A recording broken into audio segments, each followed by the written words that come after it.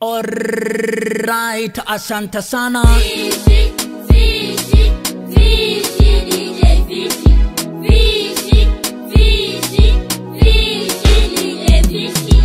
DJ Fish amewandalia movie Fire Rainbow TV ndio inachilia mikiki ya movie sana sana za kichina tai chi sana sana za kijeshi taekwondo mashorat IP kung fu tazipata Rainbow TV mashorat IP kung fu watch kila siku za wiki. Alright, asante sana Cheki Marino DJ.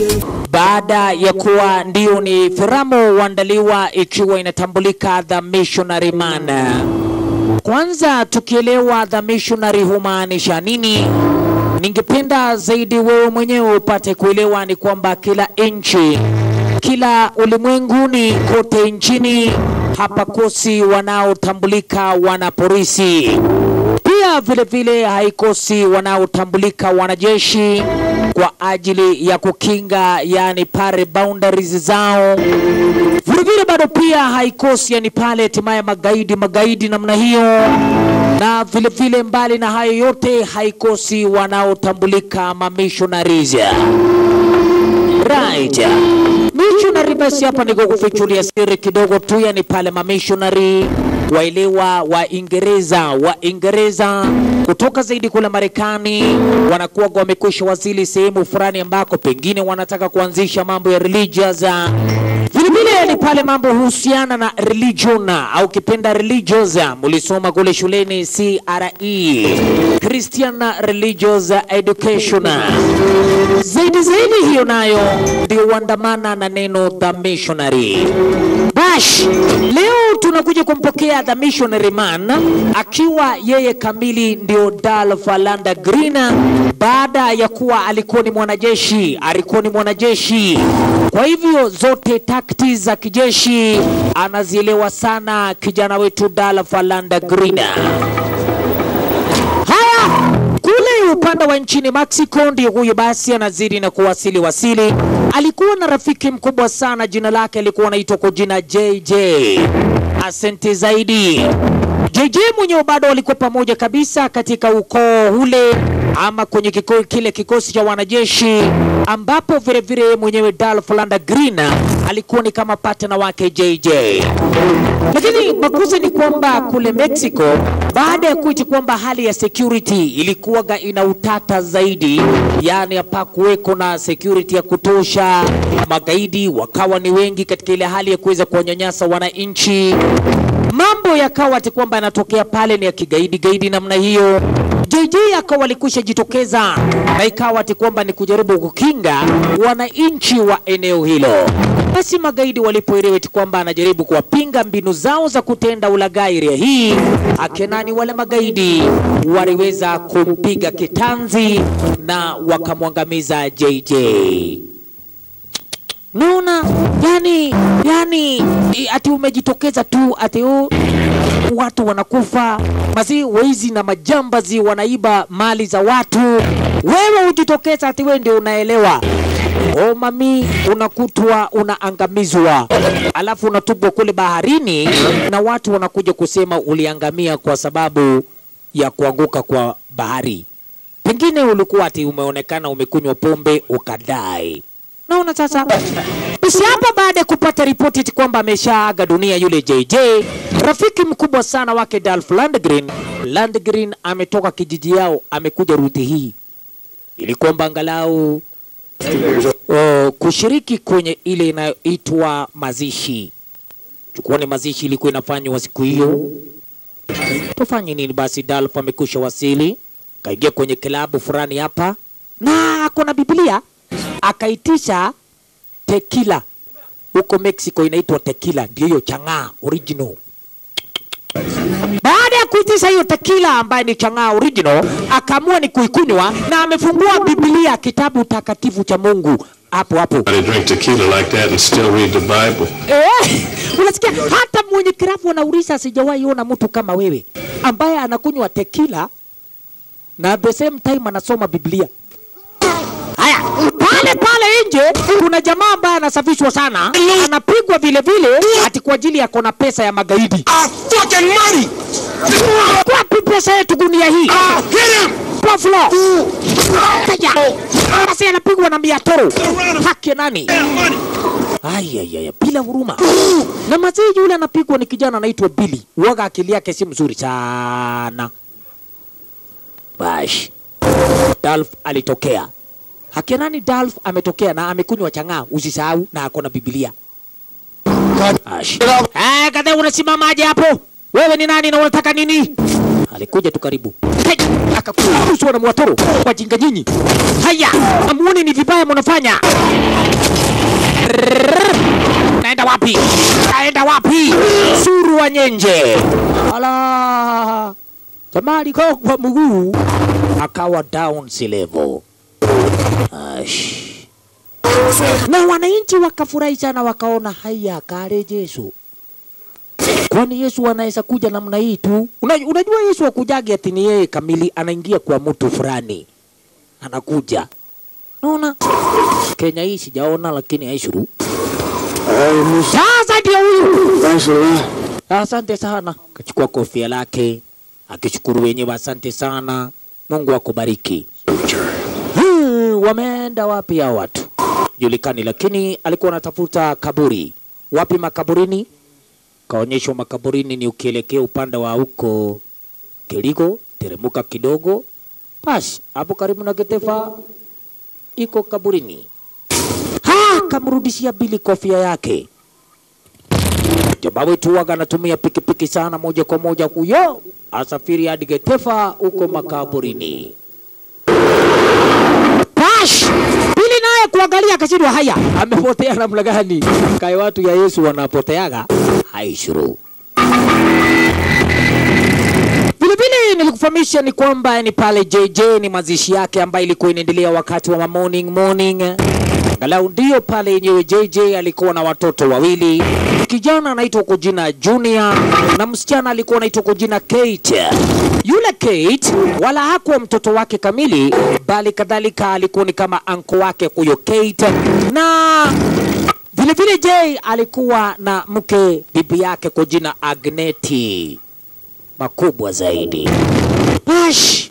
Wana sherifu pia na wao walikuwa kwenye ile mazishi. Kadhalika katika hali ya kuweza kupeana heshima kwamba ndio ni jamaa alikuwa mpoa sana. Jamaa ambaye alikuwa amejitolea kwa ajili ya kusaidia wananchi.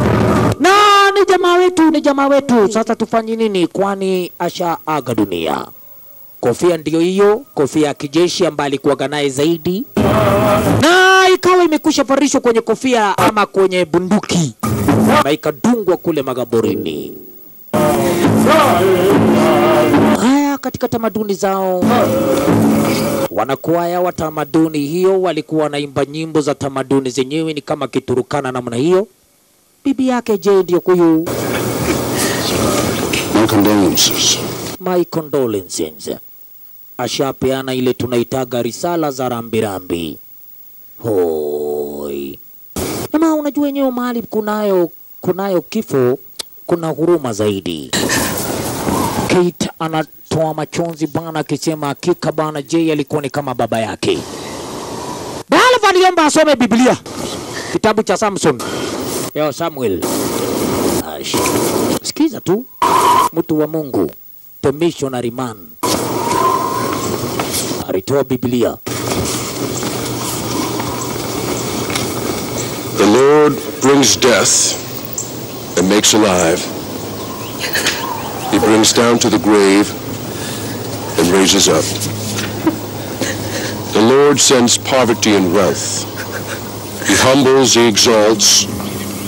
He raises the poor from the dust and the needy from the ash heap. He seats them with princes and has them inherit a throne of honor. Asante sana Dolph Lundgren. Naona Lundgren mbali tu na uchezaji wa filamu, mbali na kuwa ati yeye ni mwanajeshi, mbali na kuwa ati kwamba yeye ni stari kwenye sinema, anajua sana mambo ya Mungu. Basi ndio mbali hata na kunywa ile tequila changa original, yeye hakosi Biblia, anaendaga akihubiria wananchi. Basi kwenye mazishi aliweza kutoa maoni na kusimiti kwamba ndio Mwenyezi Mungu ambaye sisi tunamtawalia ni pale tunamwamini, sisi wenyewe tunamtegemea, yeye ndio mwenyewe anajua masikini wanakula nini, ndio yeye mwenyewe anaweza kareiza, anaweza kafufua walioaga dunia, yeye mwenyewe anajua ni nani ambaye anahitaji usaidizi, ni nani hahitaji usaidizi. Kwa hivyo msije mkawa na shaka kwa wale ambao wamekwisha fiwa, bali kadhalika kila kinachoumbwa kwa mchanga kinarudi mchangani. Naona yani maneno mazuri, maneno matamu ya kuweza kuwa kalma, kuwa cool down ile familia ya waliopatikana na maafa. Okay, na Alfa kaingia kwa pikipiki na akaondoka. Usi pikipiki vizuri zaidi, lakini hakutoka ati aende kabisa. Ilikuwa inabidi bado wakuje kule nyumbani. Unajua baada ya mazishi, usifikiri huko Amerika ati mazishi ni pap inaisha. Kama hapa tu nchini kiisha, kuna wale wanakuja home sasa nyumbani kwa kina aliokufa kupeana risala bado zaidi. Agnet ndio huyo wanamshukuru sana Dalfa kimfahamisha yenyewe, nimefurahia ulisoma Biblia kule kwenye makaburi. You read from the Bible.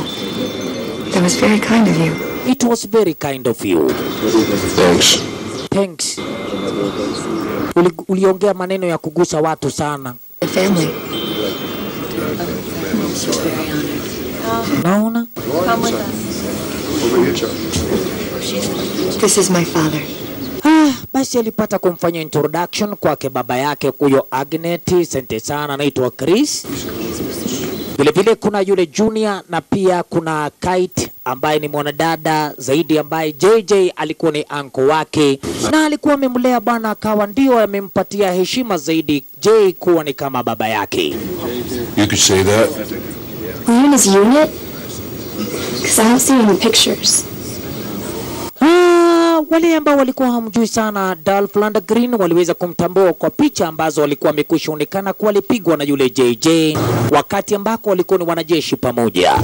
Vita wamekwisha bana pambana zaidi kule Vietnam na Afghanistan baada ya kuiti kwamba walikuwa wamekwisha tumwa na serikali ya kule Marekani.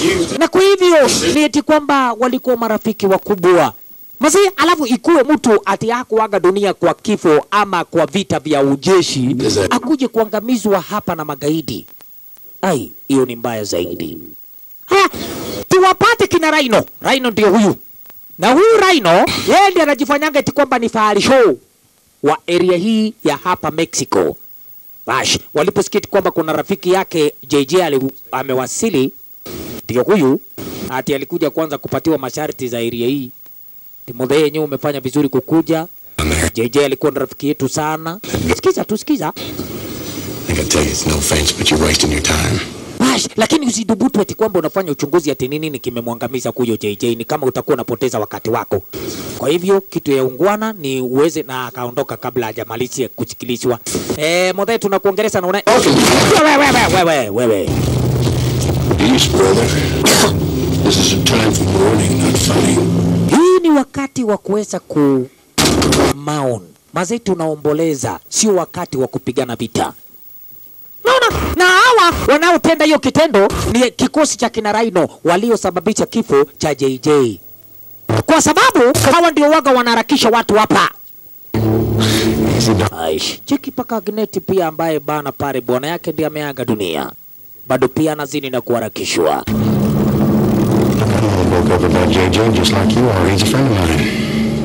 Sasa sisi tumekuja kukupatia risala la sarambirambi alafu tena unaona ni aje.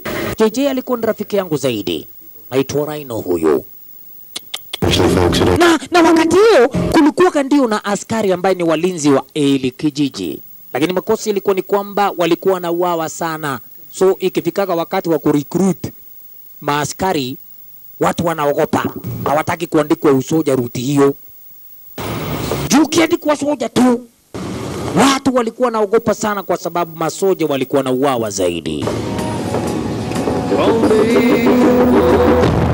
Dolph Landa Green alichukua safari moja kwa moja, alikadhalika bado ni kwenye eneo la ile taoni, na akaona yenyewe instead apate kutoka ruti hii, na ameanza kuona ndio ni kana kwamba kuna magaidi ambao wendekawa wanahusika na mambo kuhusu kifo chake JJ.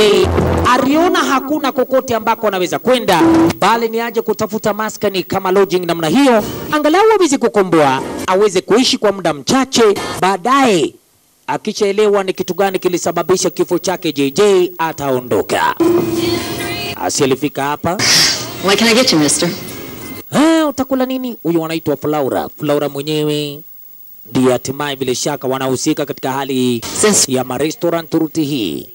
Land Green alitaka chumba cha kulala. Staying long? How much for you? Okay, well, let's see. It's $50 a day and 1 day free for our 7-day special rate. Let's call it an even 300. Bas, maridadi kabisa hapa. Flora alipata kumfahamisha Land Green. Unakaa muda gani? Land Green alikuwa anakaa hapa kitu kama wiki moja namna hiyo. Patiwa ndio, patiwa 1 day free na kuonyesha kwamba it is 50 pack per day. Kwa hivyo yote tukikalculate 350. Just let me know. Okay. Sawa sawa, basi pale ndivyo hivyo. Flora akacheki akaona yenyewe ni jamaa moja ambaye ni mzito namna hiyo. Jamaa moja ambaye yenyewe hali ya security inaonekana anaweza kusaidia sana katika zile position. Safi sana, akamkaribisha kabisa na kumfahamisha yenyewe anything you gonna need tell us. Haya, na vile bado hapo wale makariange walikwisha anza kupatia yani yule Dolph Lundgren macho zaidi, ile hatimaye kumfuatafuata kujua anaenda wapi, aje huyu jamaa kwani ni vipi, juu rafiki yake JJ. Haya, cheki maneno tu, na msisahau Dolph Lundgren ni missionary man, mtu wa Biblia sana, mtu ambaye inasemekana piga mikofi hapa na nikugeuzie na wewe unicharase pande nyingine, si mbaya.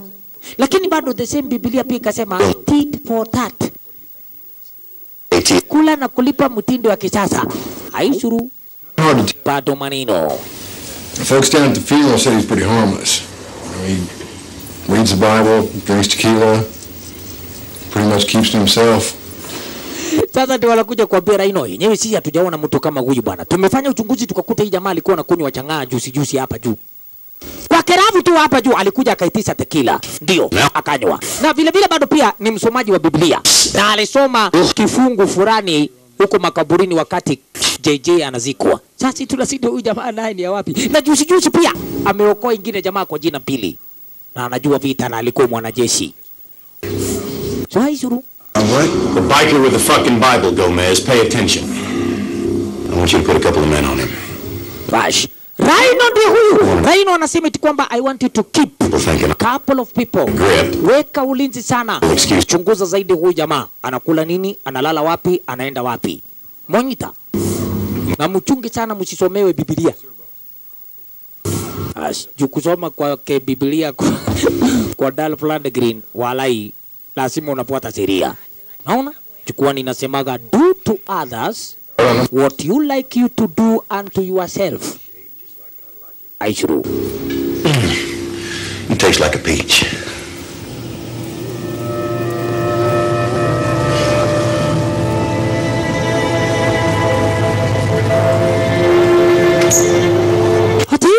Hata hivyo Dolph Lundgren alichukua ni pale nafasi na akamoti kwamba ni kuoga, lakini kidogo alishtukia hapa. Heard you were friend of JJ's. Skiza. Mwana sheriff. That's right. Well, that's real nice. Funeral's over. He's dead and buried.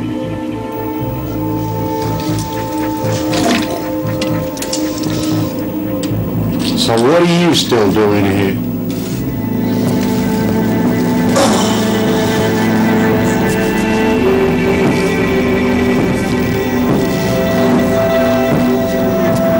I got my eyes on you. Remember that. Stay out of trouble.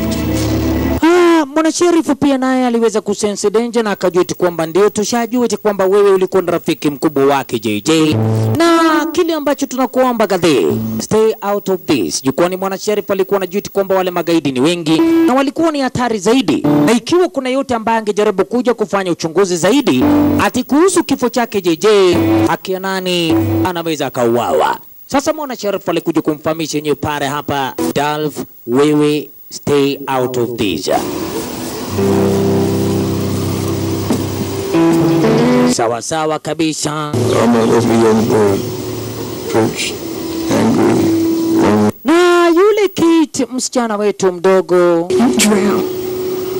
JJ knew something about Reno. Woi, wakiwa na Kajuni ndio huyo.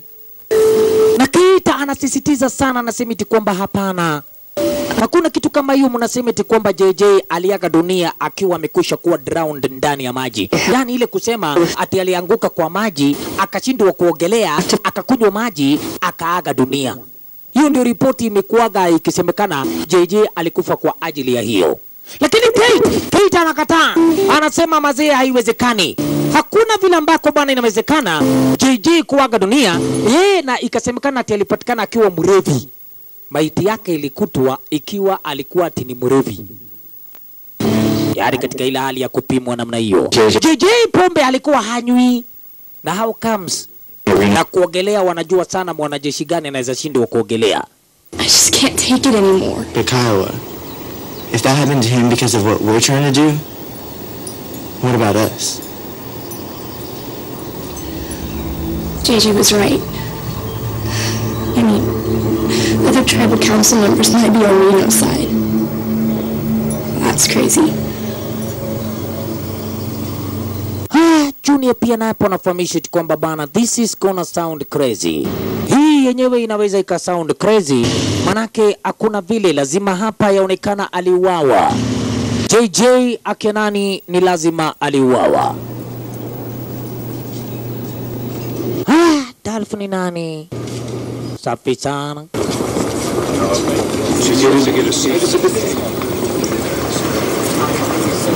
Na ilifika ni wakati ambako kulikuwa na mkutano wa wananchi, wale wanakijiji ambao wanakaa katika zile area. Ilikuwa wakuje pale waungane pamoja, kama kuna chochote ambacho kilikuwa kimekuwa raised up wapate kuiongea, ni kama baraza namna hiyo.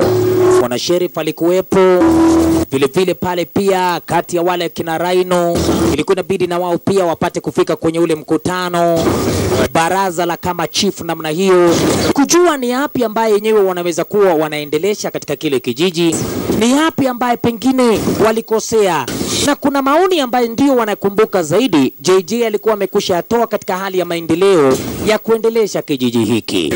Basi wote walikusanyika pamoja, ikawa sikiza baraza lenyewe. Akineti alikuwepo. Alright. Welcome everyone.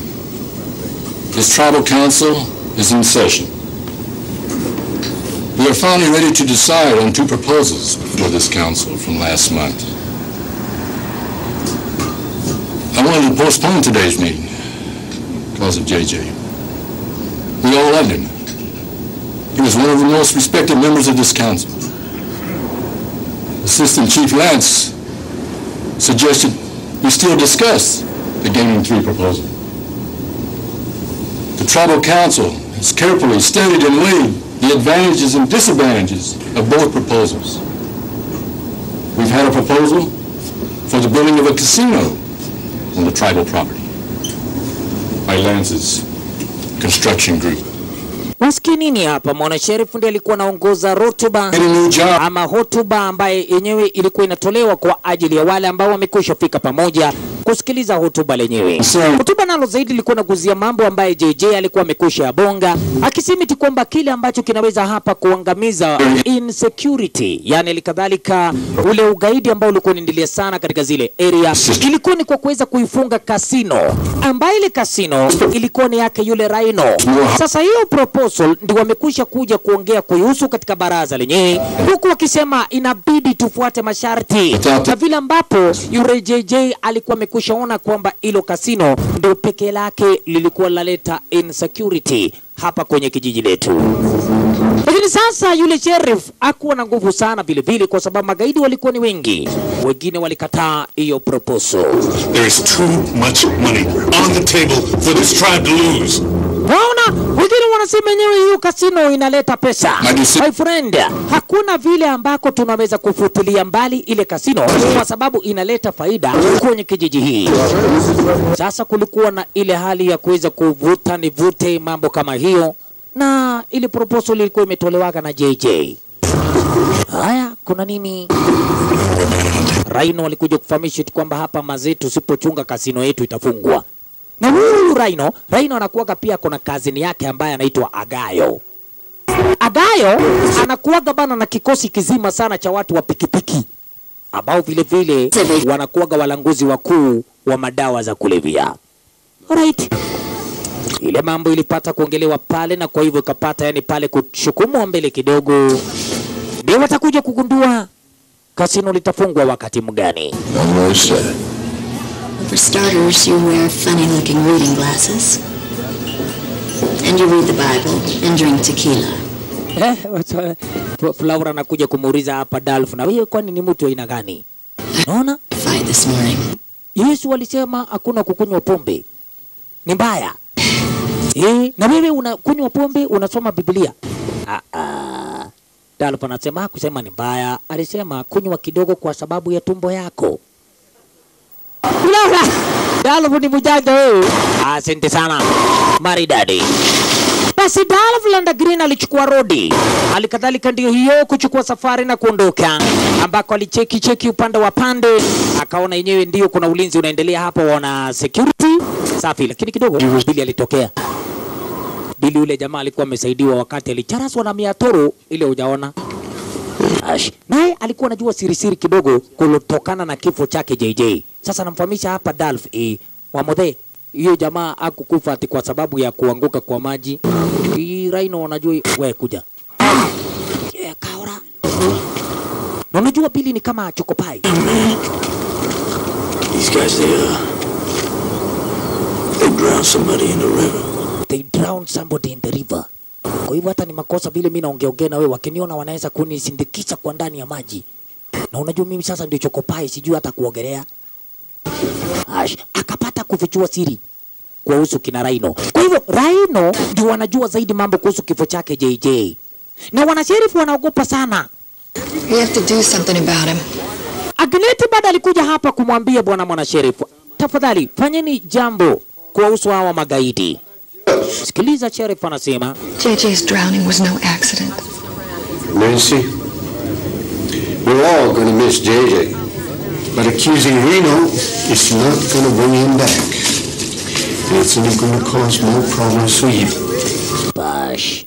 Polisi mwenyewe amesema, ndio sisi wote tulimpenda JJ. Na kumuaccuse huyo ambaye mnasema Rhino hakutamleta JJ awe hai tena.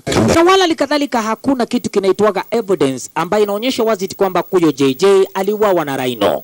Na you see, no evidence, no case. Inakuwaga obvious. Hata wewe ukishikwa na polisi saa hii ati uko na bangi na hauna bangi, you have the right to say auja. Yani aishuru unaweza sema haujakamatwa kwa sababu hauna evidence. Hautastakiwa. Jukwani utastakiwa na nini? Kosa gani? I couldn't speak my language. If I spoke my language, they would beat me. That's why a lot of people my age can't speak our language anymore. Because it was beaten out of us. Basi watu walikuwa wanakusanyika pamoja zaidi kwenye upande wa vibanda kule Mexico kijijini Ashua zaidi. Na wale ambao walikuwa wanakusanyika kwa pamoja, Dolph walikuwa wanafika ruti hiyo. Anasikia pale kuna jamaa anapeana story hapa kuhusu watu wa zamani.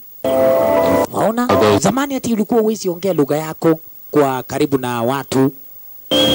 Juu ukiongea lugha yako kama wewe ni Mwokolino, uongee Kikolino, na kutokea mwingine hapa aongee Kimaragori, walai mtapigana vita. Yani hii ni mzee fulani anafundisha hapa vijana ruti hiyo. The fruit and the leaves. When we pray to the Creator, we pray in 4 directions. In the four winds come in four directions. Asante sana, fundisha watoto kuhusu eagle. Unaona eagle ikiwa kule angani, si eti kwamba inakuja tu inaanguka chini pari yoyote ovyo ovyo. Lazima kwanza inachunguza upande wa down sea level kumekaa namna gani. Wakati hiyo nayo Junior wakiwa na Junior na Kate Diawa wamekuja. Na Kate mwenyewe sasa alikuwa na nia sana ya kutaka kuja kuonana na mzee fulani hapa, akisema eti kwamba yaonekana JJ vile ambavyo mnasema alikuwa na kunywa pombe kwa hii keravu yako. Mbona mzee mwingine tu hapa ndio huyu macho ine. Ate JJ before age dunia alikuwa hapa na kunywa pombe. Na JJ hakunywagi pombe. Mbona wewe unajuaga kabisa JJ? How comes mulisema kwamba alikuwa mlevi kwa kilabu yako? Just asking. Kita jaridika hata anafanya uchunguzi wake tu. Amen. Got a case of beer. And the sheriff's already asked me about that. They said he was drunk when he drowned. Yeah, I heard. They said he was drunk when he drowned. Kumbe hapo walolo yaye wenzake Rhino wakatokea. Rhino? Because Rhino drinks beer. Hey, was Rhino with him that day? Wakahale sema ukweli. Alikunywa pombe ama hakunywa pombe? You want to pay for that? Walolo yaye. Hapa kujaribu kutoka upande wa nje bana, tayari Junior alikuwa ameharakishwa pale nje. Na hawa wenye magod papa. Kidogo cheki. Hey, hello miss. Kwanza kumenjoy hapa Kate. Kate ni msichana mdogo, ana umri wa miaka 15. Hey, very cute. Hey, just let him go. I asked you a question, little lady. Anything interesting? Yeah, because of your kindergarten education. That wasn't very nice. Tell your mother something for me. She needs to drop that idiotic game of hers. Hey, that's none of your business. Let him go.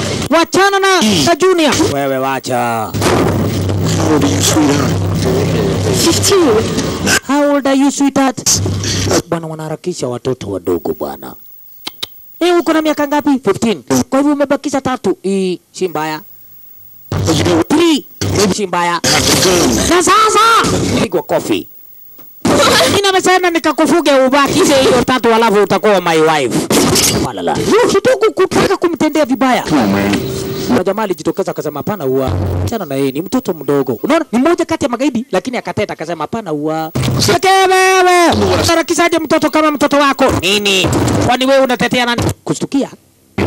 Mtu mzima akakuja. Mtu wa Biblia amekamu. Well, the Bible man has come. The Bible is the good book for me. No. I stand alone. Alikuja akiiba hiyo. Own this town and the sheriff included. Wewe ni nani? Akachukua kipakana kifuniko. Wase, mimi nawaambia kuharakisha watoto wadogo ni mbaya. Hala? Na kuna watu wanacheki kwa dirisha haki halali walaola wa sinema. Try to help me. Wewe acha kuupiga huyo. Ameniokoa. Ate? Ameniokoa. Oh. Wewe ni mmoja kati ya magaidi na unasaidia watu. Si hata wewe unasoma Biblia na unachapa watu. Oh, kwa hiyo tumepelekana 50-50. Naona tata. Okay. Dalflanda Greeny. Jamaa wetu huyu starring kwenye sinema. Wase walitoka. Wakaishia. Hello. Pana jali nikiwa na nyinyi ni sawa. Sasa wewe fuata sisi nyuma na hiyo pikipiki yako. Sisi tuandamane pamoja hadi nyumbani. Naona Dalflanda Greeny.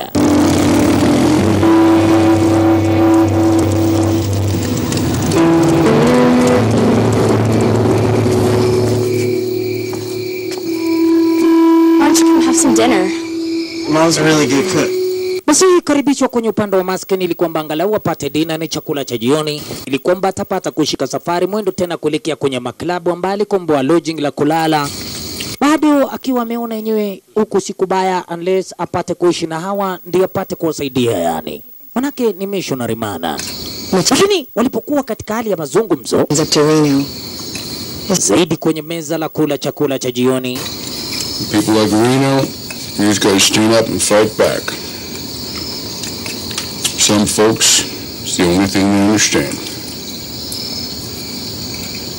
So you travel around on your bike all the time and help people? Kate anafurahi sana bana. Uliza hapa, yani wewe Dalfi, kazi yako sasa wewe unaanza kuendesha pikipiki zako area hapa ukisaidia watu? Ndio. Get lonely? Nope. You know, you remind me so much of JJ. No, unanikumbusha sana mambo kuhusu JJ. Manake JJ alikuwa kama wewe tu. Hata mimi nikikuwa mkubwa nitakuwa kama dad. Na ninaanza leo. Sasa Junior anasema anaanza leo. Wewe uko na kuna 17 years. Utaanzaje vita? I was born a free Indian, before the reservations, before the Civil War, before the railway even. Now they're poisoning our youth. And for what? The white man's evil. Alcohol, drugs, and money. Baba yake Agneti, naitwa Nancy Agnet, Son. ambaye zaidi ni widow, mke wake marehemu. Baba yake ndio kuyo sasa kutoa tu ile maoni tu kwa familia yenyewe. Sasa hii ni ulimwengu wa kuweza kuishi kwa hali ya wasiwasi. Why don't you take our guest outside for some fresh air? Kate, chukua Dalflanda Green mtembe kule nje angalau wapate fresh air. Hii ni mbinu ya kuweza kumkaribisha kwa familia letu. Manake sasa ametulinda huyu. Haya, wakatoka nje. Hivi Kate amemfurahia sana Dalflanda Green. Kumfurahia sana. Akianza kumuuliza wewe unakuwa na family? Akasema hana. Kwa nini? Sijaoa. Kai. Na unakuwa na marafiki? Si ndio? Kama nani? Moja wao ni pikipiki yangu. Friends here now. So I guess that makes us family, huh? Yeye anapenda pikipiki yake sana. Vash. Sasa na uko na girlfriend? Hiyo alikataa. Okay. Kate anasema I wish I was 18 and over. I could have applied for application to be your girlfriend. We'll have a few years to figure it all out. But sometimes the answer is closer than you think.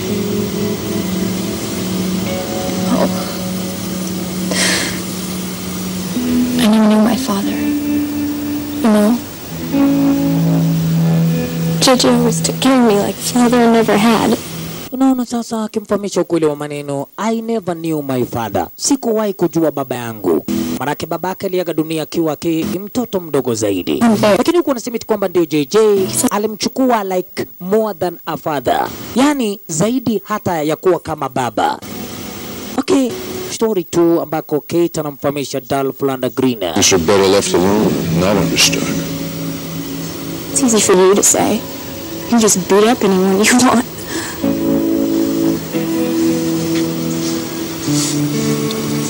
Did you have a girlfriend? Yeah? Dalf, hiyo tuachie hapo hiyo. Aishuru. Kule kwa mbali. Yeah. You see many things in this lifetime. Yeah, he likes you. You wanna go say goodnight to him? Yeah, all right. Sawa, Dalf naye yenyewe hakuja kwa sababu ya kutaka kutafuta urafiki na mwanadada yeyote. Hiyo alitupilia mbali. Moja kwa moja basi tunaelekea hadi kule katika mtoni fulani, yani kuna mto area hii. Na hiyo mto kulikuwa na biashara ambazo za wale magaidi walikuwa shaorganize, ikiwa ni kikosi yake Rhino. Ati kwamba kina Rhino walikuwa nakuja kununua madawa za kulevya kutoka kwa majamaa ambao wanatoa madawa kwingineko. Zaidi kutoka upande wa kule New York wanazileta hapa Mexico. Basi kwanza ilikuwa inabidi wanakaa standby kwa hali ya kuweka bunduki standby. Safi sana. Kidogo gari katokea kule kwa mbali vizuri zaidi. Unaona sasa waliokuwa kwenye upande wa mashua pale vile vile zaidi wakiwa ni kama kikosi yake Rhino wanaokuja kuuza madawa za kulevya, wakawa ni wateja tu kama vile vile ama wauzaji kama kawaida. Kumbe Rhino ashaorganize wenzake ati kwamba watumie kitu tunaitaka nguvu za kimabavu. kwa kuwanyang'anya hawa madawa za kulevya na waishie bado na pesa. Cheki maneno.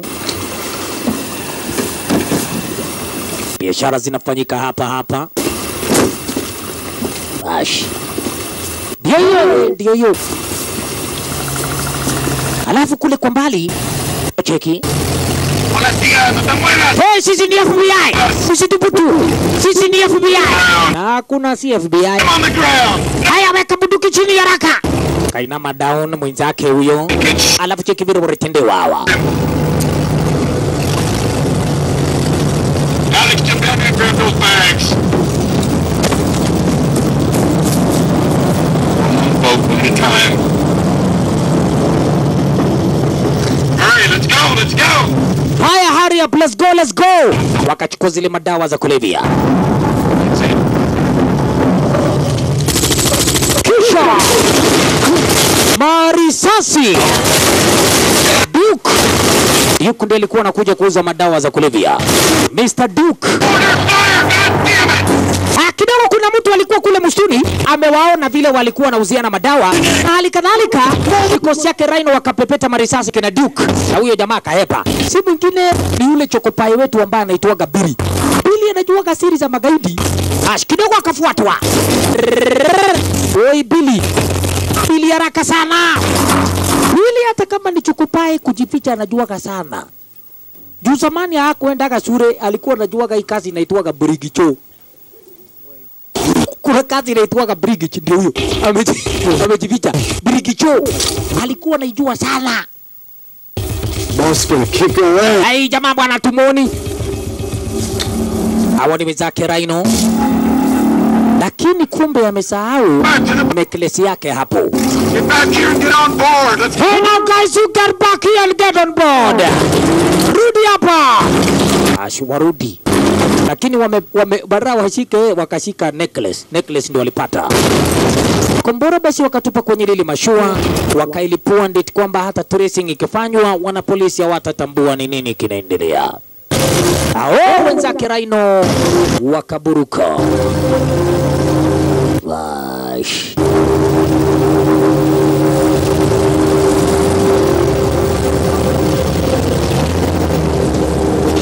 Waona sasa, na unajua yenyewe ni mishoni ambayo waga imeandaliwa kati ya Rhino pamoja na cousin wake ambaye anaitwa Agayo.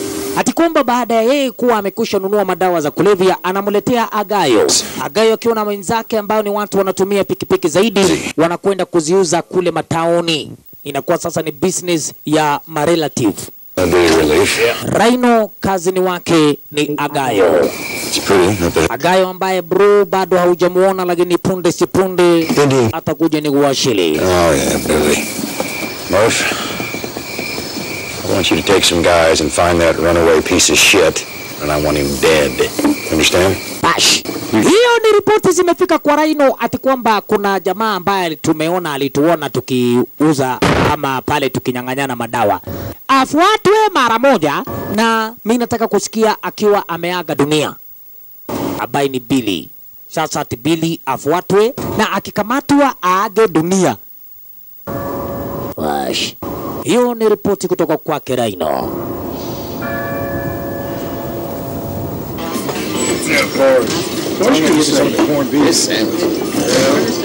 Basi hata hivyo moja kwa moja tunarudi kwenye ile klabu ambalo zaidi liko lake yule Flora vile vile, kumbuka nampenda sana kijana wetu Dolph Green, na alikuwa kosi hapa kwenye maklabu. Time ikifika jukwani huko ndiye anaishi, huko ndiye anapolea.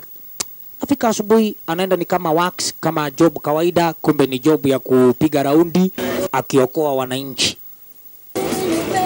Anakunywa chang'aa ndio hiyo. Kaya. Mazaina chomaga tumbo wewe.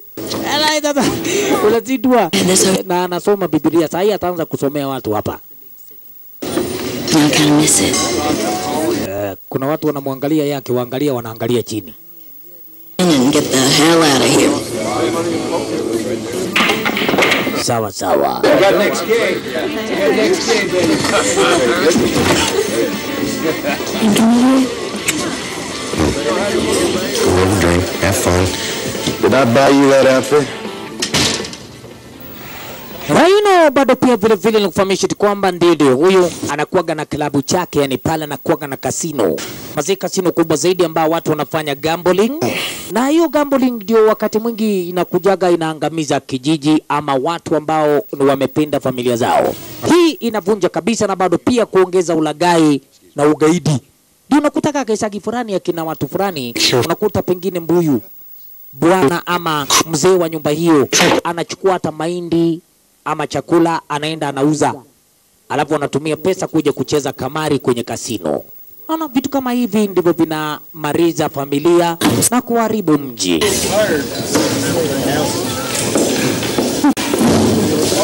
Bash, pale kwenye klabu. Flora alikuja kwanza kuharakishwa hapa. Hey, lady, you are so cute and very dangerous. Ash, Dalva kaona hii ni upush. Baba na wakamzingira. Kalike mole dali. Nini mnahitaji? Mangumi. Ni mangumi nagawa. Upenda kugawa sana mangumi. Si baya ukiombwa ngumi peana ngumi. Usinyimane ngumi. The boys up north on a silver platter, they're going to be pissed off.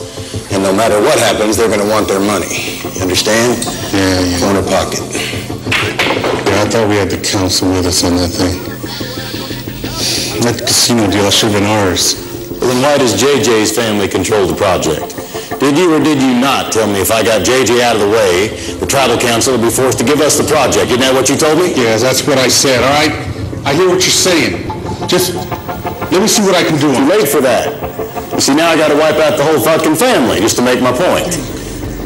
Raino sasa wakiwa wanaendelea kuongea hapa na mwenzake ni mambo kuhusu hatimaye ile ufungizi wa ile kasino ambapo walisikia kwenye ile Tribal Council baada ya kuchi kwamba kulikuwa na baraza ambayo ilikuwa imekushandaliwa kwa ajili ya kuzungumzia ile kasino. Bana alisema kwamba kitendo kama hicho isiwahi kuja kutokea. Hiyo ni mazungumzo ya makuruko tu. Perfect time.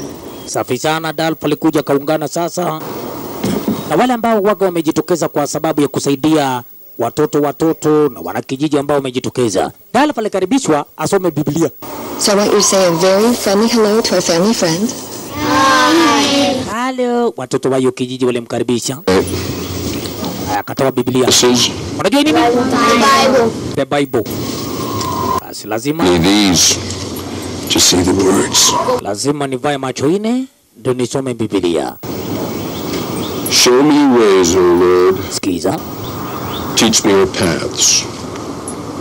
Remember not the sins of my youth and my rebellious ways. Good and upright is the Lord. Asante sana. Upright is the Lord. His way. Show me the way that I will never forget. Nionyeshe njia ambayo siwezi kusahau. His way. Na msimamo waga ni njia la Mwenyezi Mungu. Kuna njia mbili watoto. Kuna njia nyembamba, kuna njia mnono. Sasa wewe unahitajika uchague njia ambayo Mwenyezi Mungu. Kidogo ripoti zilikuja ate Billy amepatikana akiwa amevunjwa vilivyo. Billy ndio huyu. Tangu ile siku alikuwa ameona wakiuziana madawa za kulevya na akafuatwa akahepa. Leo ndio amepatikana. Mode, huli tu utakuaga fatawasi. Nimegonga nichwa. Asiapelekwa kule maskini. You're lucky to be alive. Fanywa huduma la kwanza. Na akapeana histori kuwa aliwaona kikosi cha Rhino wakiangamiza waliokuwa wanakuja kuuzia madawa za kulevya na wakahepa na madawa zenyewe. Na alikuwa juu ati aliangucha necklace.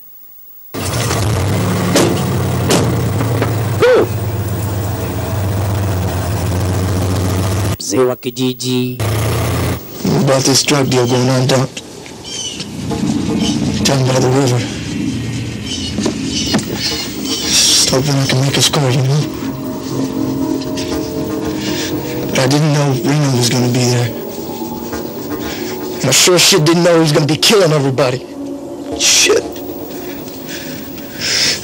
We need those guys that were chasing me through the woods, man. Necklace. Where's my necklace? Necklace. Where is my necklace? Nimewacha necklace. Sasa wewe unajisumbua ni kama umewacha pesa. Necklace si jambo lolote. Akijidai wewe. Lakini bana, stay there. No matter what happens, stay there. Kwa sababu kule nje kumeonekana kuna wengine wameingia. Nikasemekana stay there no matter what happens. Msisonge. Dalfa kakanyaga nje. Bash.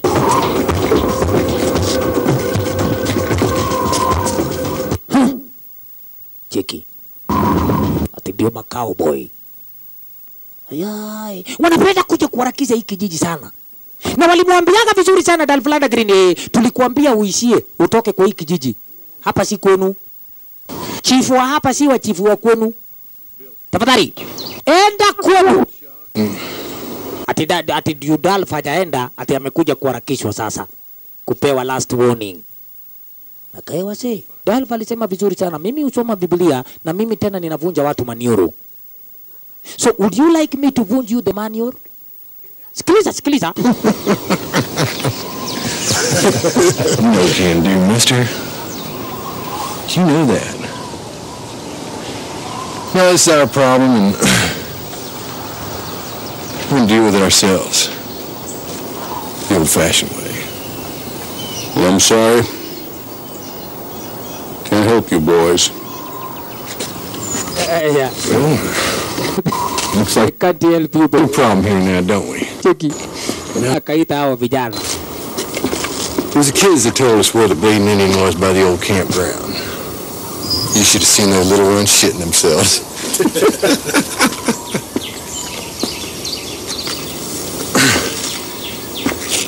When I got a job to do, nobody better stand in my way.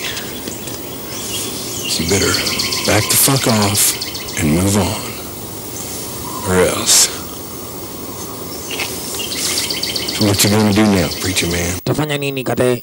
Well, I'm gonna ask you and beg the good Lord's forgiveness. But not before I take this knee and break that nose. Bash. Wazele mwahiwa ati ata break my nose. Avunje manioro. Mode umeambiwa vizuri utavunjwa nioro. Akusikia. Mode. You can do about it. Mode. Bash. Kidogo. Wachalala. Bunduki. Saa ngapi na nimekuonyesha kubwa? Saa ngapi? Na nimekwambia nitakuvunja manioro ndio hiyo imevunjika. Kwenda. That's one way of using it. Hey, what's that? Okay, we get your point. Get your point. Sorry. Pika. Sorry. Pika duko. Pana wasisi. Lolo yaye. Dalfa anaharakisha na akaambia dakika mwisho toeni mauruaru. Wait a minute. Drop them. Drop your pants. Drop your pants. Weka uruaru chini. Wamode toeni mauruaru. Wakatoa. Agerani wakatoa. Get out of here. Alafu tokeni hapa. Na mulenda miguu si na gari. Lolo yaye. Usi ni mudu waru ta uruaru. Cheki. Uruaru. Wametoa uruaru. Walisia wakimtusi Dalflanda Green. Hii noma sana. Noma. Sasa hapo ndio ilikuja ikaonekana hapana. Hii vile ambayo umeambia watu watoe uruaru na wakatoa uruaru, tunaomba tafadhali tuame. Baba yake Nancy Agneti aliweza kuona hapana iwezekani. Kuna mahali ambako wanajua kwamba wanaweza kwenda wapumzike ama hatimaye waende kuwa kama ni hali kadhalika ya ulinzi namna hiyo, yeye pamoja na huyu Kate na yule Junior. No matter what. Kate sasa wakiwa wanajiandaa kuingia kwenye upande wa mashuli kwamba wapate kusafiri. Vile vile naye Dalflanda Green akamwita kwamba tabaki na yule Agnet ili kwamba wapate kusafiri kwenda kumuona yule sheriff kumfahamisha jinsi mambo yamekwisha tokea, na ndiposa wameamua kwamba baba yake Agneti pamoja na kina Kate wapate kuelekea mahali ambako wanaweza wakaishi, na ni mbinu za kutoroka wasikutu na wale magaidi.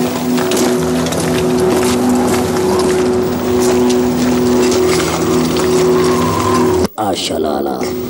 We'll help you out, but after you go to the doctor, you have to testify against Reno. Otherwise, we can go out there right now. Sawa, sasa basi wewe Billy, lazima tutaandamana pia na wewe. Billy wakiwa pamoja na kuyo Agnet vile vile Dolph Lundgren Green wataandamana hadi kwenye kituo chake yule sheriff, na ili kwamba Billy aende ku testify, yani atoe ushahidi kwamba aliwaona kina Rhino wakiuziana madawa za kulevya, na bado pia vile vile wenzake Rhino wakiangamiza wale waliokuwa na langua madawa zenyewe. Haya, walishika safari moja kwa moja kuelekea hadi kwake sheriff waende kupeana ripoti yenyewe. Sasa Billy ni mshahidi na amekubali kujitolea kuwa akuwe mshahidi. Safi sana, walikuja kumtafuta sheriff. Already remember pale yule Chris mzee wetu pamoja na Kate vile vile mtoto wetu Junior wamesafiri kwenda mjificho.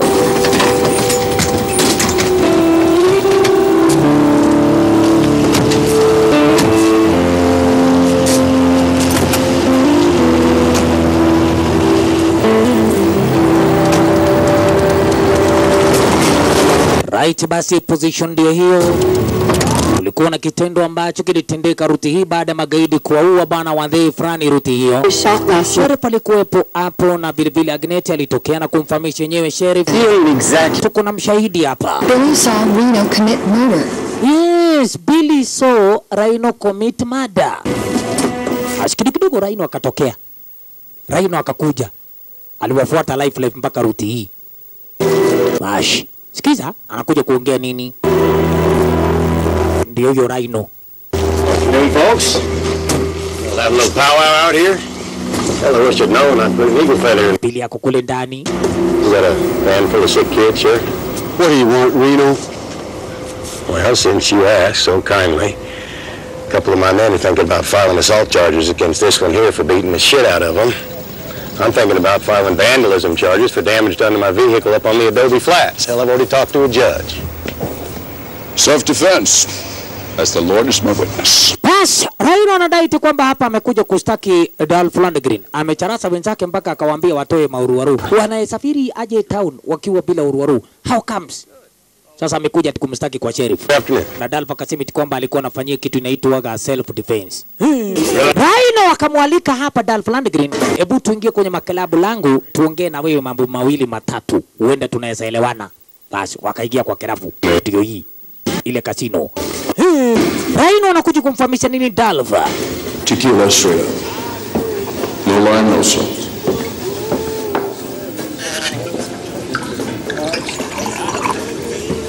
Haya, kapatiwa ile kitu wanakunywanga, akasema anakunywa tequila. Tequila. Look, here it is. I don't give a fuck who you are or where you came from. I damn sure don't give a fuck why you're here. Rhino. The way I see it, we got three options. First is I can just kill you now. Skiza. With it. The second, you can walk out of this bar alive, get on your iron horse, and ride out of town. Oh. Never look back, and when you're gone, you stay gone. Oh. Third option, and for my money, the most interesting, is you could come to work for me.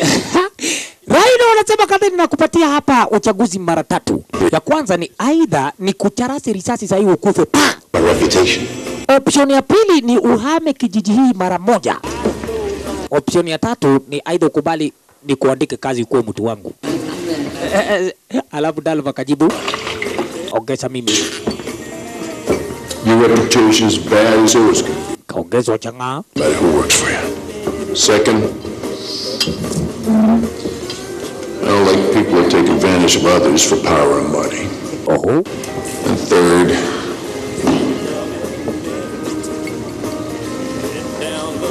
I don't like you, Reno. I don't like you, Reno. Hata yeye ametoa maoption. Sipendi watu ambao wanatumia mali za watu wengine kujitajirisha nayo. Asante sana kwa kinywaji. For me. Usitoke hapa namna hiyo. Jaribu kufuatwa. Wewe upusi weka kando. Bwana. Kando.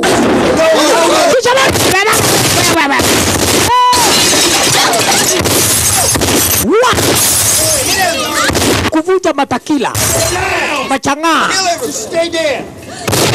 Ayo! Kerafu. Aya legi ule to kuona la wasi. Kuta la losio. Turu wanakarusia bunduki yao. Hii na kai osio ni muguruki. Huyu ni muguruku fuata yeye. Ash, akuja kuchukua ndudhi. I said stop, god damn it! Simama nyangao. On me. Kaondoka tu kama mkolarao piga risasi. That's enough. Sheriff bahati njema akawa ametokea. Sheriff, what do you think you're doing? Put your gun down, or I'll put you down. Bunduki chini ama mimi nikuweke chini? Wakaona tena sheriff anaweza amua serious. Juu ni mwenye sheria. Aishuru akainua mikono juu. Indian Boy Scout. Hii jamaa ameharibu klabu yangu. Shauri yenu na klabu yenu. Amode, tuende. Pombe yetu imepigwa risasi. Na akakunywa na akasema asante kwa kinywaji.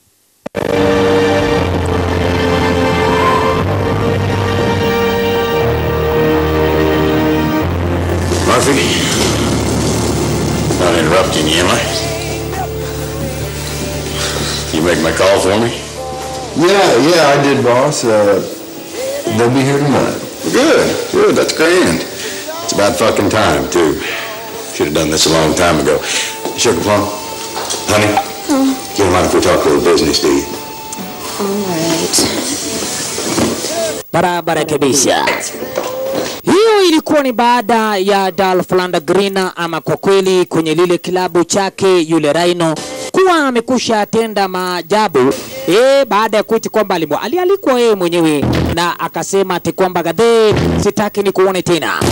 Bash Lundgren akawa ameishia. Sasa ndi wakati ambako kile kikosi chake Agayo, ambao remember Agayo mwenyewe ni kazi ni wake Rhino, ndi wakati wamekusha wasili bwana kutoka majuu, walikokuwa wamekushelekea kuuza madawa za kulevya. Na alipata ripoti huyu Agayo ati kwamba Rhino aliwaangamiza kina Duke wakati ambako kina Duke walileta madawa za kulevya. Kitendo ambacho mwenyewe huyu Agayo hakuwa anafurahia. Ashalala. Bana wamekusha wasili kule town Mexico. Area na watu wa area hii wanawaogopa sana kina Agayo. Asi walifunguriwa gate mara moja ili kwamba kupenya kwenye apartment zake yule Rhino. Waona nini? Ai.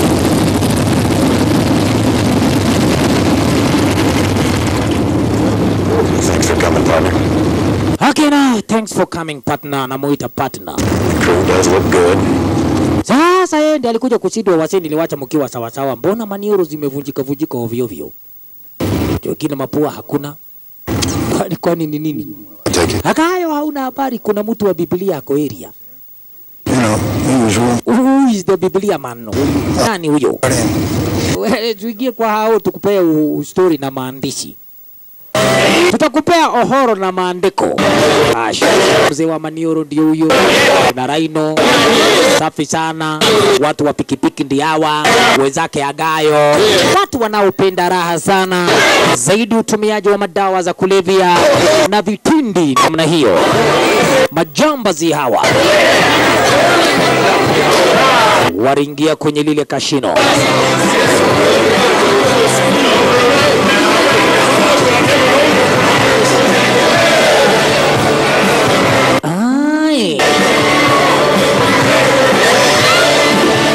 Raha mstarehe.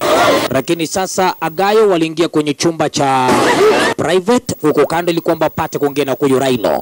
Kitendo ambacho kikumfurahisha Agayo kabisa ni baada ya kupata ripoti kwamba wale wauzaji wa madawa za kulevya waliuawa kina Duke. Na nyinyi mkatoka na pesa yao pamoja na madawa za kulevya. Na mkasema kuna mtu aliwaona. Na unajua wenyewe kitu ambacho kinaogopwa zaidi na magaidi ni ushahidi. Ati kuna mtu aliona mkiuziana madawa za kulevya. Bash, yenyewe Agayo hakufurahia. Killing dealers wasn't part of the Na yeye akawa ndi kama mkubwa wake kuyo Rhino. And these Mexicans don't fuck around. You took their money, you took their drugs, you probably killed somebody's fucking cousin. What are you thinking? What were you thinking, cousin?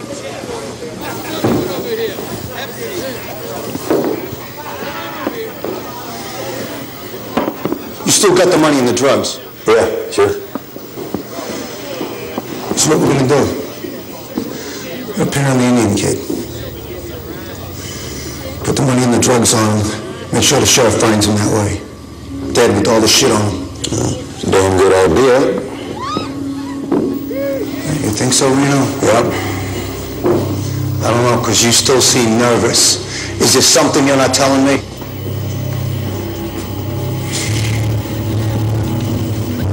A couple days ago, so a boy comes riding into town on a strange-looking bike. Starts beating up my men, shooting up my bar, causing me all kinds of trouble every day of the week. Bash. Kazi ni hata tuachane na hiyo maneno ambayo unasema ati sijui madawa tukanyang'anyana. Kuna mwingine jamaa ambaye ni mtu wa pikipiki. Amekujaga ruti hii. Jamaa ambaye anaingia kwa kirafu anakunywa chang'aa, anakunywa tindi. Baadaye anasoma Biblia anasema si mbaya na tumbo. Na baadaye anavunja watu manioro. Anaitwa Dolph Lundgren. This time ile shida tuko nayo hapa ni hiyo jamaa. Ameingia kwa kirafu juzi, amevunja kirafu yangu ile hujaona. Mata, pombe, hasara nimeenda juu ya hii jamaa. Na hii jamaa si kwamba ni mtu ati ni wengi, ni mmoja. Sasa Agayo anauliza hata nyinyi kama mwenango. How comes one person? Mtu mmoja ashaburie nyinyi. Haya. Mtaonyesha mimi hiyo mtu. I will teach that person a lesson. Agayo wewe jipepe terori. Drug deal. Ile siku hiyo jamaa atafika hapa. Dead. You got a murder witness running around free that should be dead. And to top it all off, we're still a fucking... Kichwa yako ifanyi kazi mode. Mtu kama huyo angekuwa amekusha kufa. Manake anatuzuia kufanya kazi yetu hapa kwa kijiji. Wewe uga tu. Ile siku mtakutana mtaambia hivyo. Place here, Reno. Hope you don't mind if I live here when you're dead. Rhino amepewa msomo. Pewa msomo. Oh, you piece of white trash. Ashira inaendelea. Haya wazee tuondoke sasa. Wachukuane sasa waende matauni. Rhino akasema nyinyi hamjui jamaa lakini aichuru mtakutana na yeye. Yuri kutana na yeye tu. Asi wakachukua pikipiki zao, wakachukua rodi, lazima wakuje kutafutana na Dolph. Dolph, kuna wengi sasa wamekamo. Na cha kushangaza ni watu wa pikipiki kama wewe tu. Na wanatumia bunduki kama wewe tu. Haya. Sawa alianza kuhesabu marisasi, kiwekaka kwenye bunduki lake. Kiwa kule kwenye upande wa hoteli namna hiyo. Kineti naye kumbuka alikuwa shamfuata sana. Okay. Kumfahamisha yenyewe ushapanga kwamba utatuacha uishie. But please don't leave us. You remind me of their father. Every day I see their faces. Naona kila wakati ninaona uso za watoto hao wangu. Mimi ninakuona ni wewe. Ninapokuona ni wewe, ninakumbuka sana JJ ambaye ni bwana yake huyo. Look, maybe something good will come out of what I have to do here. Okay, pana jali. Remember, kitu kizuri kitakuja kutendeka baadaye, pengine tukiwa mada na kumarizana na hawa makachero. Yenyewe hapa bila kutumia bunduki ambayo inaitwa msema kweli, huwezi kukamilisha ugaidi. Please don't go. Alionyeshwa na yule Agneti apanaenda. Sawa Dolph ni nani ni kwa kweli. Meona anafanya kitendo kizuri cha kupatia yani protection familia lake JJ. Ilikuwa kuna haja ya kuenda safi zaidi. Akabaki. Usi. Billy nilikwambia akili yake ni kama ifanya kazi vizuri. Sasa amekuja akaona mapikipiki za magaidi hapa. Haya akasema haya nimeona pajero. Haya akapanda moja. Alafu akajifanya anaendesha brum.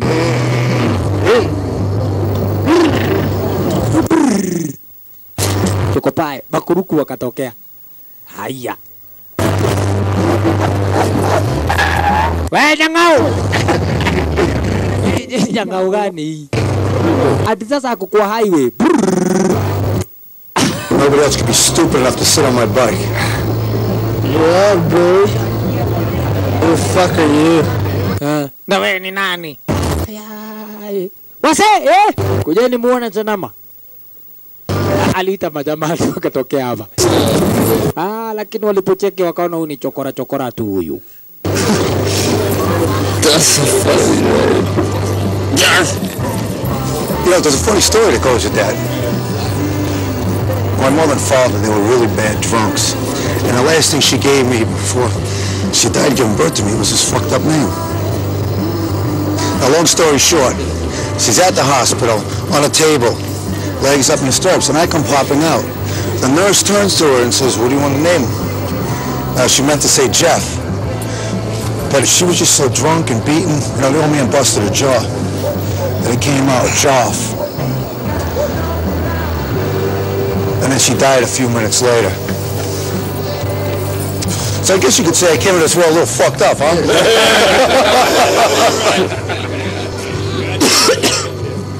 Yeah. I want you to have this right here. I don't do drugs, Billy. They're bad for you.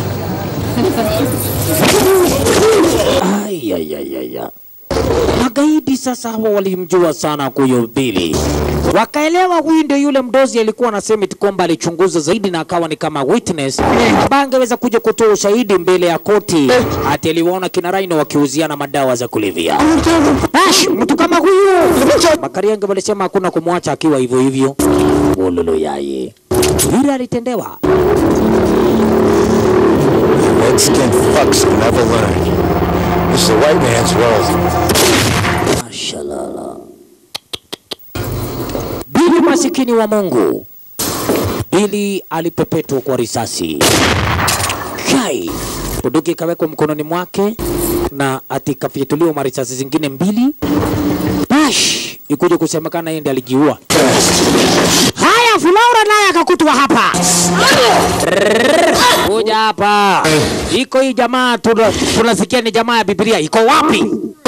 Wapi the missionary man? Akaanza kuharakishwa. Wenzake Agayo.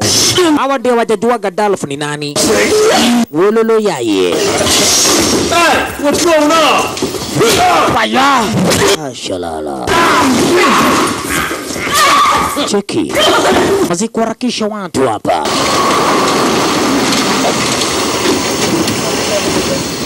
Sasa kuna masoja wametokea. Wamesikia kuna hatari kubwa kwa maskani fulani huku. Sasa wanaingia wakuje kusaidia kama masoja. Nilikwambia watu wanaogopa sana kuandikwa askari ruti hii juu wanaua wangu wa ovyo ovyo. Sasa wawili wameingia. Cheki. Hivi ulivyo. Hapana subutu. Nimesema mkono juu. Alafu kustukia wengine wakatokea magaidi.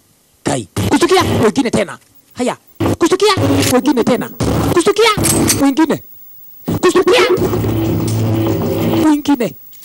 Wewe nyuma. Haya. Mazee hawa vile walitendewa. Akinani vile walitendewa hawa. Hata wewe utawaonea huruma tu. Woi. I'm sorry, did you say something? I'm sorry, did you say something? Kai. Mazi. Masikini. Tabu. Wenzake Agayo sasa ndio wanaongoza hii area. Ati ndio mafarisho bin majangiri. Siku za mwizi ni 41, siku ya jangili ni 40. Bash, watakipata chao tu. Basi Dolph Green ilipofika wakati wa morning ndivyo hivyo sasa kamwaga aga ni pale ni Guaheri yule Agneti. Yeye akapata kuondoka. Lakini si eti kwamba ni kuishia. Hajaenda bali. Bado ni kukuja kutafutana. Makinigo wameweka ulinzi vilivyo. Na wanakunywa rumulika. Wakimongoja Dolph Green. Hebu wengine wanapima ati kwa hewa. Ati vile watachapa hiyo jamaa risasi. Sawa tu. Hamna habari. Dolph na wasili. Green mwana missionary man. Muleta amani, upendo na umoja. Kwa encha la kutumia bunduki na risasi. Haya. Chris alikuwa anaendelea maombi yake. Kyla! Hey Kyla, unaenda wapi? No! I'm gonna help them! I'm going to help them! Tiata anaamua alekee tauni. Lazima akuje kusaidia akina Agnet. Huko akijua kwamba yenyewe pengine waga wako katika hali ya hatari na huenda akaweza kusaidia kidogo. Kushaeleweka kwamba tauni yote magaidi kikosi yake ya Gayo wamejaja na washamwangamiza Billy. Sasa wanamtafuta Dolph Lundgren. Haya, kwa mbali kuna wengine wameona nani? Wamemwona Dolph akiwa kwenye pikipiki anawasili kwenye hiyo area. Walipanda gari haraka sana wapeleke ripoti. Kumbe naye sheriff alikuwa naye na pickup yake hapa standby. Akakuja kumfahamisha Dolph, mambo imeharibika. Magaidi wameongezeka huku. Sioni kama utatoboa. Modeni afadhali wachane na wao. Wewe enda home.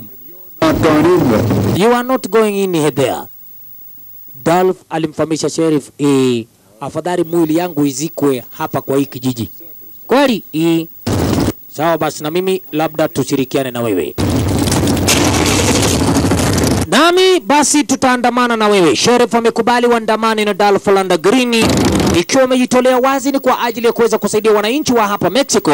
Basi tutaandamana ili kwamba wakuje kusaidia kwa kuangamiza hawa magaidi. Thank you, Dan. Put your tampon back in and go let them know.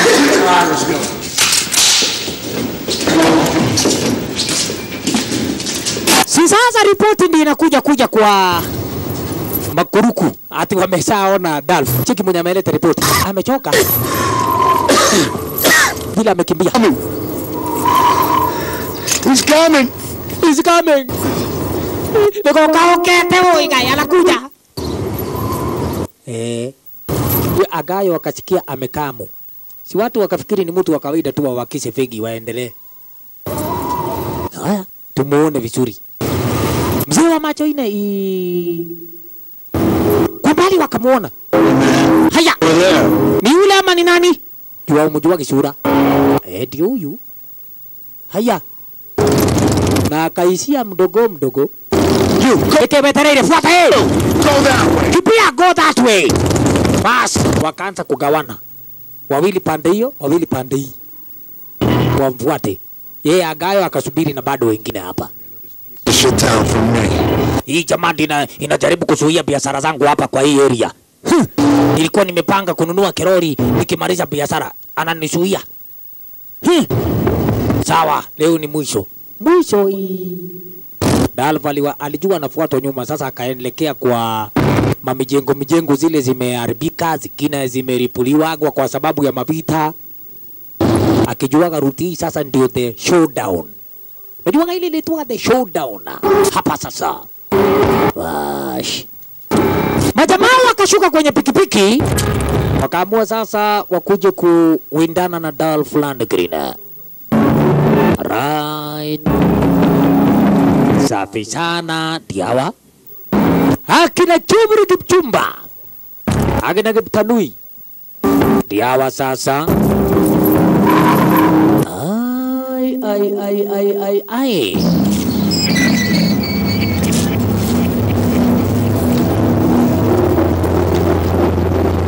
Kuna nini?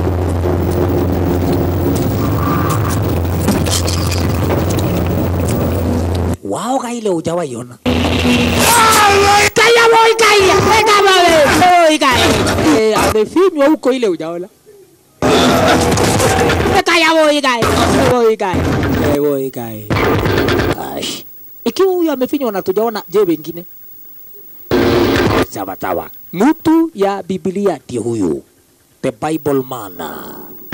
No? Anaimbaga wimbo fulani kwa roho yake. Ash.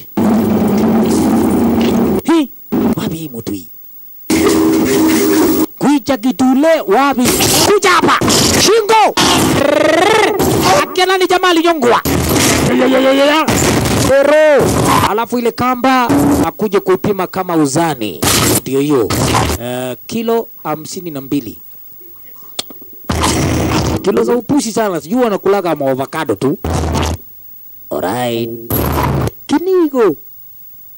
Hakirani Kinigo. Eosio. Mish. Makinigo. Wa. Alikondaria movie The Phantom Riders. Wa. Chuki. Pasa. Chukua. Kunikwa. Tiga yo. Ala. Baki hapo. Kingine. Ati ni ujuzi. Ati ni ujuzi. Haya. Ujuzi hiyo yako utaiwacha hapa Kenani na Nyororo. Cheki. Nyororo! Pigwa moja! Na unajua uzuri ya Nyororo huwezi ukaikinga, ukikinga ndio umeumia. Unaikubali tu ikucharaze. Ashi. Hey, mothe, umesikia harufu ya makinigo? Wamesikia Kenani ndevu zinachomeka wakajua hizo ni za makinigo. Bash.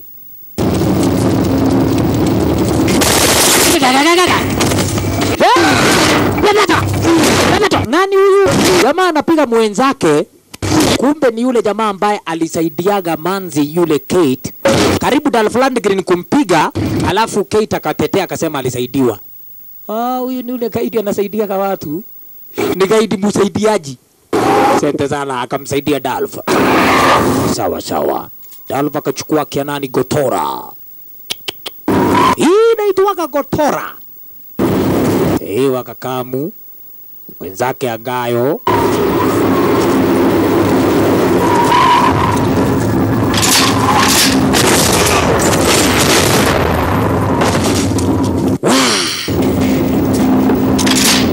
Akaongeza gia.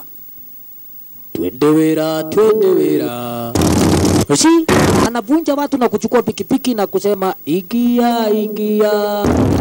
We moja wa kondo. Mothe. Na akapita vizuri sana hapo Haya. Kenothi afuata nyang'ao. Ndio mnene ogwo waiga. Kenothi akafuata. Ash. Atere masalia. Fuata. Tini mdosi. Takwera fuata. Sasa ni ugwo mnene. Fuata. Bas. Wasirai.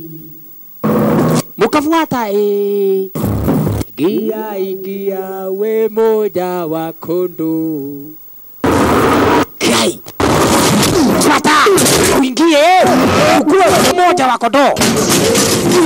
Rario. Chukua. Ala. Chini. Bash. Huyu amekuwa mmoja wa kondoshe. Ingine. Pata.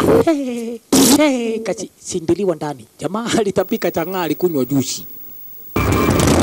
Ash. Katogo anakuja tu. Position unaandaliwa the showdown. Pincha the missionary man. Alfa kachukua tena pikipiki. Kama sema mmemwona. Sheriff alifikaga hata vizuri zaidi. Manake alikubaliana na Dalfland Green. Lazima watapambana. Haya Rhino wewe. Usificha hapa gunia hii.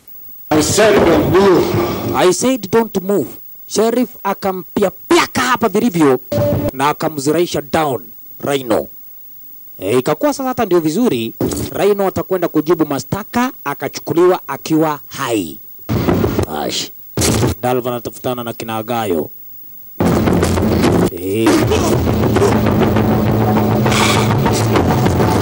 Dalf, onyesha wa njia. Karibu kufika mzee mwingine huko. Come on! Agayo. Wewe uko wapi?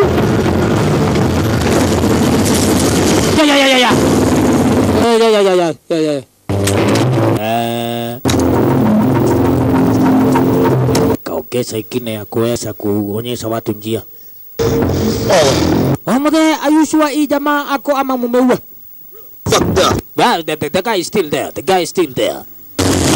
Are you sure? Yes. Ash. Njia hiyo. Nije mbamba njia hiyo. Sawa sawa. Njia hiyo ni nyembamba.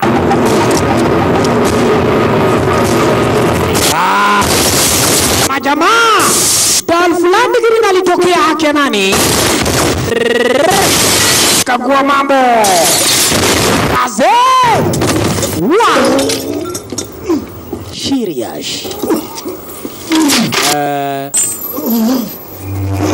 Mr. Gayo. Na unakohoa.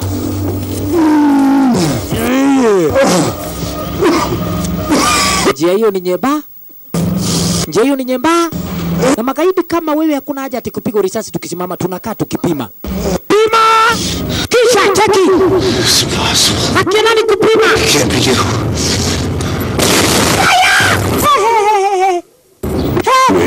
Bash! Imagine jagiri unapimiwa. Kama on your marks. Get ready. Pa! Jagiri akawa kusha bei. Serious. Ala. Huyo wagayo akawa kusha maneno. Yule Rhino naye kwa sababu ati kwamba amekwisha kamatwa akiwa hai ndivyo hivyo, alishikwa na yule sheriff na madawa za kulevya zikapatikana kwenye upande wa bagi. Zilichukuliwa ili kwamba kuenda kushtakiwa naye huyo Rhino kwa ajili ya kuleta insecurity, ukosaji wa amani kwenye kijiji hicho na pia ulanguzi mkuu wa madawa za kulevya. Yeye hiyo atakwenda kujibu mashtaka kule kotini. Ala. Upande mwingine nao Dolph Lundgren akawa amekwisha mwangamiza cousin wake Rhino na kuhakikisha kwamba yenyewe usalama tena utakuja kurejea na kuhakikisha hakuna hali ya taharuki, hali ya umagaidi itakuwa kwa hakika imekwisha pungua kwa 90%. Hiti ndi wakati anafika hapa msichana wetu eti kwamba aliamua apate kukutana na Dolph Lundgren kabla hajaishia, lakini kumbe kwa mbali Dolph Lundgren alikuwa shaelewa eti kwamba kazi ameikamilisha. Ashawaangamiza magaidi ambao wamekuaga wakileta utata, wamekuwa na wakileta yani insecurity kwenye upande wa kijiji hicho. Aliondoka. Kitu kukimbia kumtafuta, alikuta kwa mbali huyo ashakwenda na angeweza kumfikia. Yenyewe kwa sababu alikuwa amempenda, ilikuwa inatakana sana apate kuonana naye, angalau atakumrudishia shukrani na kumfahamisha yenyewe, wewe umetusaidia na Mungu akubariki. Waona nini? Basi Dolph akashika mwendo na akakukamilishia sinema letu The Missionary Man. Wako studio Fishman, kwa hakika sina la ziada, akama ni kuchomoga. Zipata Rembo TV, Mashorat, IP, Kung Fu watch kila siku za wiki. Alright, asante sana Cheki Marino. DJ Fish amewandalia movie fire Rembo TV ndio inachilia mikiki ya movie sana sana za kichina, tai chi sana sana za kijeshi, taekwondo, Mashorat, IP, Kung Fu tazipata Rembo TV, Mashorat, IP, Kung Fu watch kila siku za wiki.